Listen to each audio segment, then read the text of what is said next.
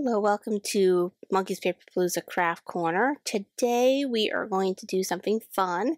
We are going to look into 6 different watercolor techniques, and we are also going to make 2 cards today using one. This is going to be part 1 of the series. Now, for watercoloring, you can use many different mediums. You could use markers, distress products are fantastic for it, or even just plain watercolors. So get some water ready, and we're going to do the first technique using some of my distress inks. I believe I am using Salty Ocean and Mermaid Lagoon. And what I'm going to do first is I'm going to wet my paper a little bit. Don't have to put a lot on this for this technique, but just enough. And I'm going to splotch some on my glass mat. And I'm just going to spread some. But I really do want to saturate this paper with as much blue as I can.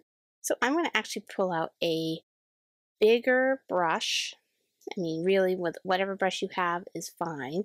You don't need special watercolor brushes for these techniques. These are a lot more freehand, so I really saturated this paper. Now, I'm going to add a little bit more of the Salty Ocean, because I really want the blue to show. Alright, so I feel like I got enough of that blue on there. So next we're going to take some salt. I mean, you've probably all seen this salt method. It is really fun. You get a almost crystalline pattern to it. So now I'm going to show you how to do this, let's just say with Arteza markers. And I want to show you different products because you may not have watercolors. You may not have the money to buy a professional watercolor. You may have some in stock, you may not. But this is a way to use what you have to do watercolor techniques. And I know a lot of people have said that they're a little intimidated by watercolor. And I understand it can be sometimes a little scary because it's very freehand. And sometimes some people like a lot of control while others, well, we are just ready to go with it. So I'm going to start by just coloring little splotches in it. And I was doing that and I was just feeling that I just was not getting what I wanted. So I decided to just freehand it with the brush a little bit. And I'm feeling it's getting a little muddy, but I'm going to add some more colors onto my glass mat. And that's the fun thing about a non-stick surface. Now, if you don't have a glass mat, a craft mat works. Also, even if you have like a saran wrap, just put it on a board. I mean, anything that is non-porous works great for these. Now, I felt like it was still getting a little muddy, so I'm going to come out with my more vibrant colors. And I'm doing the ink splotching method, where you just smoosh it into the ink. And this one I'm doing it a little less wet because my paper is already saturated, and that way I get more of a graffiti kind of technique to it. No one says you have to put more water in there. Sometimes you can just do it dry, like I just did, and you get some really fun effects. Now I'm going to put a little bit more water, and I'm going to do some of that blue. And the next thing I'm going to take out is some saran wrap. Try to put a little bit more blue. And what the saran wrap is going to do, it is really fun, is it's going to give a crinkle effect. So the ink is going to pool in certain areas and pull off in others. And it's going to make a really fun crinkle design. As you can see, something very simple that we all have in our household. Same with the salt, something everybody has in their household. Now I'm going to show you now this next one with distress oxides. And I'm going to wet this down quite a bit. And I'm going to just put layers of this distress oxide on this watercolor paper. And for these techniques I am using Canson 90-pound watercolor paper, not very thick. There are thicker ones, 140 pounds. So I'm going to heat set the first layer just because I'm in a hurry. You can let it dry too and then do another layer if you want. If you want to do it without a heat gun, I just chose to do it so we can do this for speed. Now that I have both layers on there, I'm going to take a paper towel and just some plain water. And what you're going to do is a lifting technique. Now, basically, you can dab it with that towel, and what it makes is some really fun areas where the watercolor is lifted off by the paper towel. Now, this is great for clouds. And you can splotch off the wet just to get it to speed up a little. But look at that, it almost looks like clouds, wispy clouds. Right way to make a scenery with clouds if you need to. So now I'm coming back with my Arteza pens again. And I'm gonna put some more of this on my glass mat. Now I'm gonna say I really love this glass mat for this reason. You can keep on putting it on there and it wipes right off. You can heat set on it, etc. All right, so for this one, I'm just splattering. We're doing some fun splattering techniques. I want to show you different ways you can make panels using water-based products. Sadly, I don't have any regular watercolors because I have enough of these other water-based products that I haven't purchased a set yet. But with these, you can make some fun designs with it. So we're just going to splash. I'm using 3 different types of brush. I have my wide brush, a regular watercolor brush, a smaller wide brush, actually I have 4, and then I'm also using a thick brown bristle brush just to get some different kinds of color splatters and different size splatters onto this panel.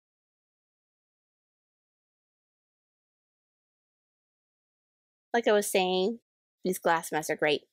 And the one I have is by We Are Memory Keepers. It's really inexpensive because I know some of them are super, super expensive. And I understand that's not on everybody's budget. I think I got mine at Michael's for like $16 or something like that. It's not bad. It's a smaller glass mat, but sometimes for card making it's the perfect size because you really don't need a huge glass mat to create a card. Isn't that beautiful? Look at those splatters. So for this panel, I am going to do what they call wet on wet. So I'm going to fully saturate this paper. Now, sometimes this works better when you have it laying down flat on the surface. I did not tape it down. I should have because it's going to start rolling because it's wet. But you can even just pinpoint your watercolor Arteza brush, whatever brush you have. You can splatter colors on it. You can brush it on and it will spread. And what's happening is the water is doing the movement for you. The more saturated the paper, the better. I've also seen this technique done also on a board where it is spritzed and you can let the watercolors just tip as you tip the board. And it makes a really fun, almost streaked effect. It's really fun. I'll put some links to a couple videos down below also so that you can see different techniques and different ways to do it. All right, and put some more of that in there. And get my brush started. There we go. Sometimes they have a hard time if they've been wet to get started. And I'm just going to re-wet it. You're going to get a faint color with this. It's really fun. And it almost tie-dyes the paper. It's really fun. I've seen this done with bigger brushes and oh my gosh, it looks like tie-dye. It really does. And it's fun. Because you let the water do the work for you. You don't have to be the one to move it. It moves it for you. As you see, it's looking more and more tie-dyed as it gets closer to it. So I'm going to put a little bit more blues and greens just to make it look a little bit brighter. And the markers I'm using are by Arteza. They will also be down in the links down below. Their markers are wonderful. They have a lot of beautiful art supplies, from pencils to what you name it. Alright, so I'm using this Neat and Tangled kit called Bloom. Now what I wanted to do, there's 2 techniques, and let me just explain. I had to go through this. I did 2 panels for this because I wanted to show 2 ways to lift ink and the differences between them. So I'm going over this with some Worn Lipstick Distress Oxide a couple times just to saturate this panel. Now the whole idea with the alcohol is that you should be able to remove some of the ink too. It takes a lot more working, I feel, than water, but you do get some fun effects with it too. And we all usually have a little bit of rubbing alcohol, or can easily access rubbing alcohol if we need to. So I'm just going to coat this pretty good so I get a nice color to it. I'm going to heat set it a couple times just to speed up the drying process. I wanted to stamp with my stamps with the alcohol, but for some reason it just did not work. So I also want to show you that you can use distress markers to watercolor with too. Now it's not just Arteza markers. Oops, that one's a little dry. We'll try another one. There we go. It's just not Arteza markers. Any water-based ink marker will work too. And you can brush it on just like a watercolor. I think maybe a wider brush would be better for what I'm doing. So let me get my wide brush out again. I'm just going to coat this paper. But one bad thing I find about the distress markers is I need more of them. With the Arteza, I get a pretty vibrant pigment on my thing. I feel that because that's a felt marker, it doesn't get as vibrant. So I often have to reapply the ink onto there as it gets watered down. It's nothing against the markers. I love them, but it's just, compared to the Arteza, the pigment is a lot less. So I'm going to show you one more time with the marker. Just putting it on a glass mat, you can do it. And then I'm going to bring out the same color in the distress pad, because I think it'll be easier for me to saturate this panel than with this marker, because this marker is just going to take forever for me to do it. So I'm going to get the picked raspberry, same color, in the distress marker. And you see how it says saturate more, because the pads are more juicy than the pen. The pen's got a felt tip. It's only going to give you so much ink, where you can really smoosh that ink onto that glass mat and go for it with the pads. And you get more of a vibrant color versus the worn lipstick and more of a mellow color. Now, like I did with the other one, I'm going to heat set this. And like I said, I was going to stamp with it with that, but I decided we're just going to go after this with some water. Now, see, the alcohol is just not picking up. Now, if I use my brush and go to town with the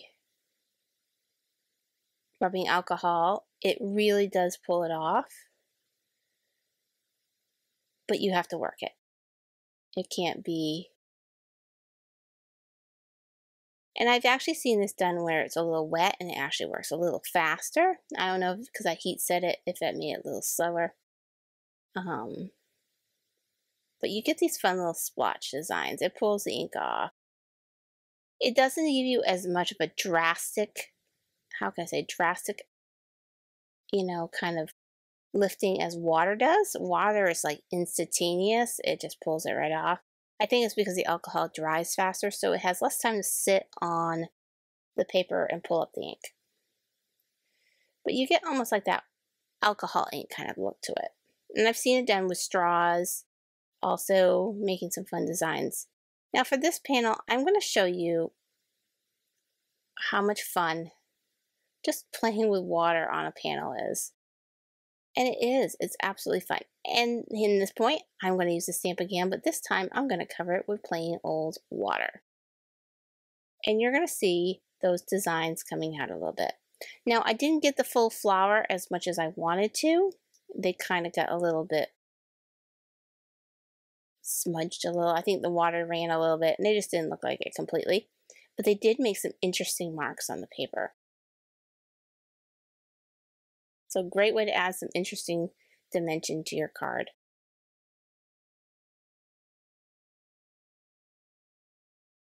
So I'm going to splotch us on this water so it dries a little faster. Alright, so here I'm going to add a little bit more. And I'm just going to dry it with a cloth as I go through.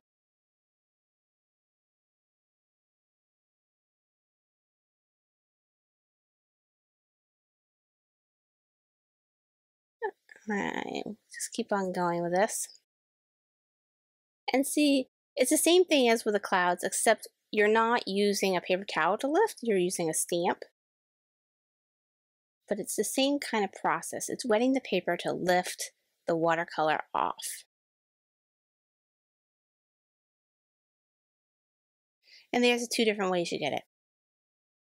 Now, let's recap what we made for things. So that first one was the salt. This is the saran wrap. There's the water lifting with a paper towel, the splatter method, the wet on wet, the alcohol on watercolor, and the water on watercolor. So I actually made about 7 panels. All right, so let's make our first card. Now I'm going to be using that bloom kit from Neat and Tangled, and I am going to heat emboss this little bloom bouquet, I don't know, sash. I don't know what they call it, but it is beautiful. It has all these little artistic little gorgeous flowers on it. It's just really fun. So I'm going to heat emboss that in white on watercolor paper. And so I'm going to use the Snow Recollections embossing powder to cover it. And I'm going to heat set that to get that nice shiny white gloss.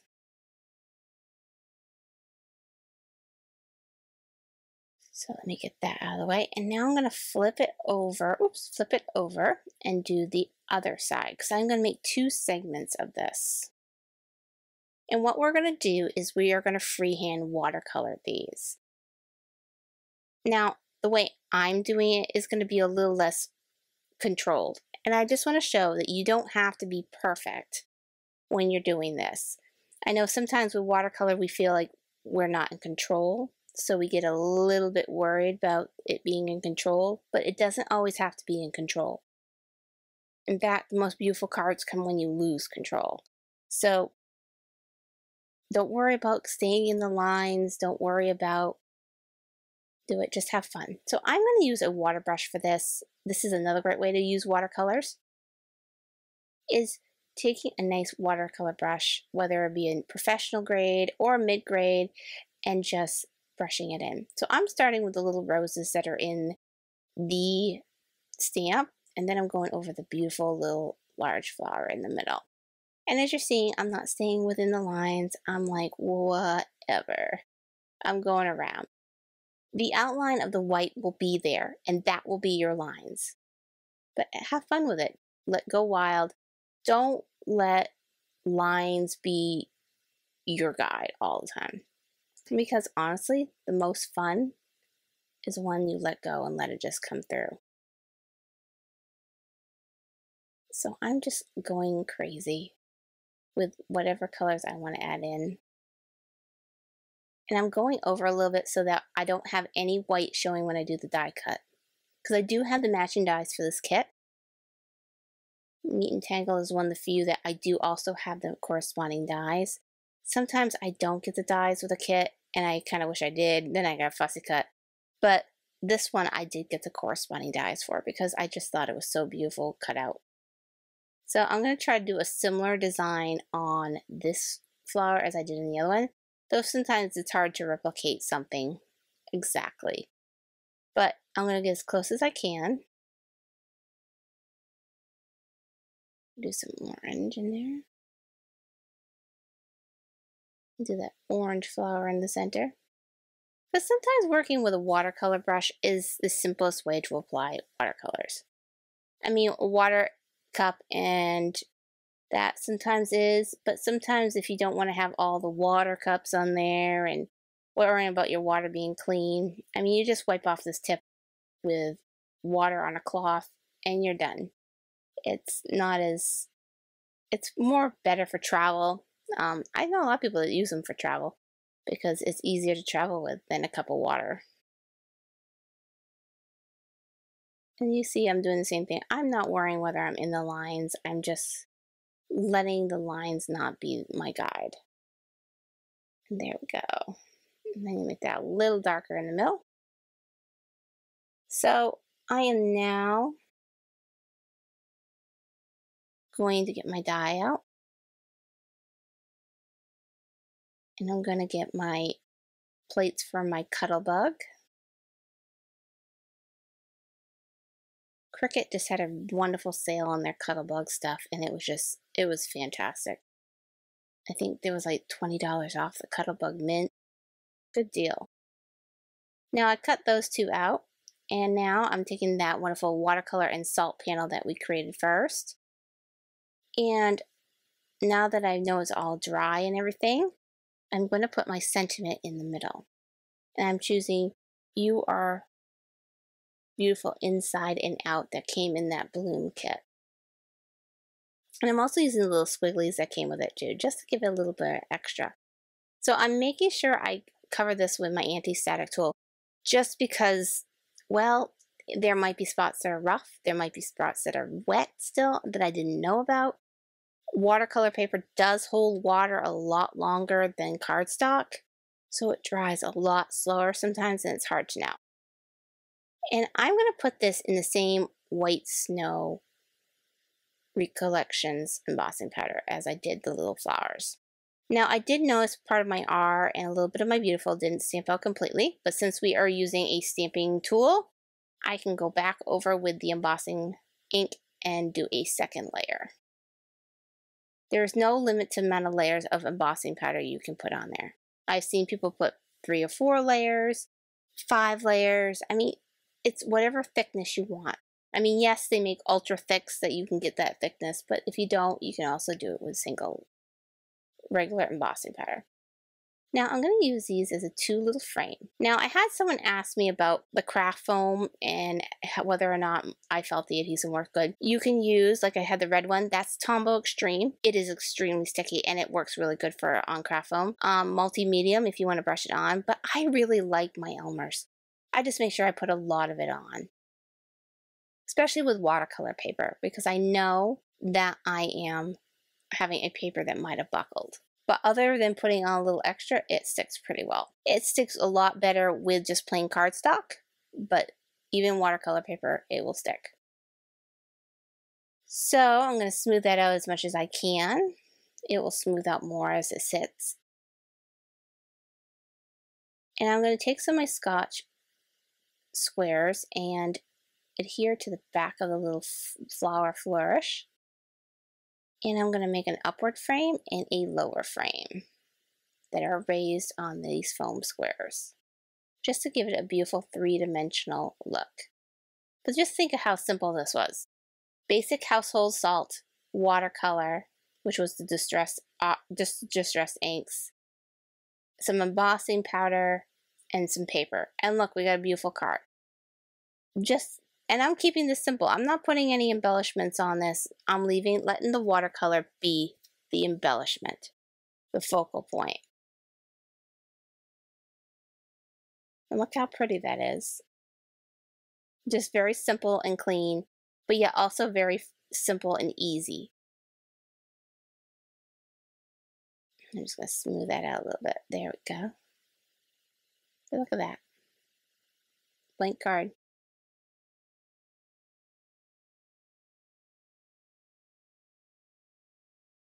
So for the second and last card we're going to have in this video, I am bringing out both panels, and I decided to go with the water splotch. I really like that one. That one came out really pretty.